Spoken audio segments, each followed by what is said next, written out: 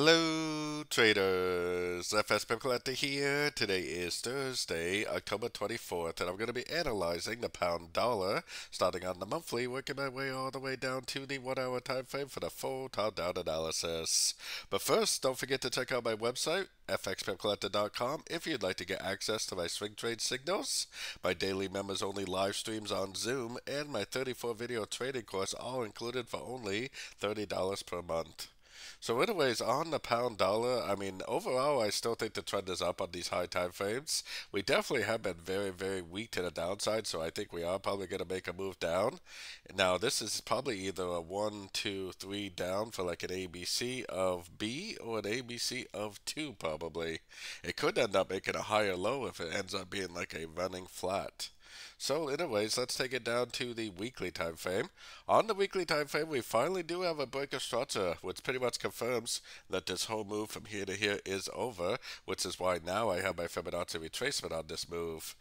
Now, even if it does end up being like, like let's say this is an A and this is a B and this is going down now for a C, it could end up making a higher low if it's a running flat, or it could possibly end up going down and making a lower high if it's a expanding flat.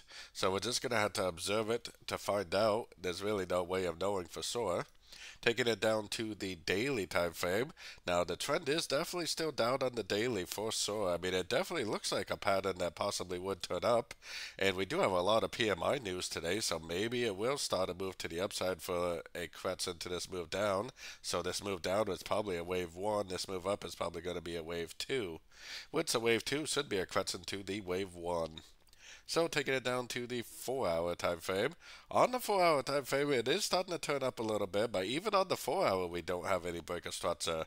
And for me, the structure that really matters is way up here because that was the last end of a correction. These little subdivisions right here are not ends of corrections, they're just little subdivisions of a trend that's already started.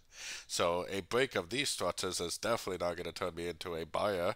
The only thing that will turn me into a buyer is seeing this main structure up here broken, which to me will prove that this whole move down, probably at wave 1, is complete. So taking it right down to the 1 hour time frame.